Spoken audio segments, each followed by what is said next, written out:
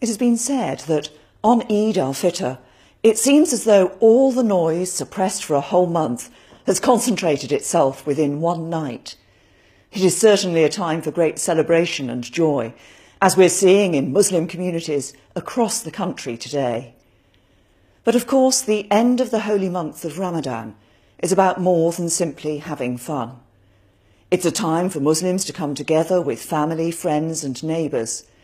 It's an opportunity for spiritual renewal, a chance to help those less fortunate and give thanks for all that is good in your life.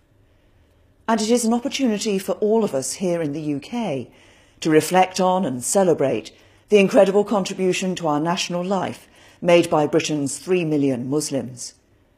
In every corner of the country and every walk of life, British Muslims are making a positive contribution to their communities and their country, playing their part in making this a successful, diverse nation that we can all be proud of. So, as the Eid outfits are chosen, the presents are wrapped and the sweet treats are prepared, let us all take a moment to give thanks, not just for what is good in our lives, but for the millions of British Muslims who enrich the lives of so many.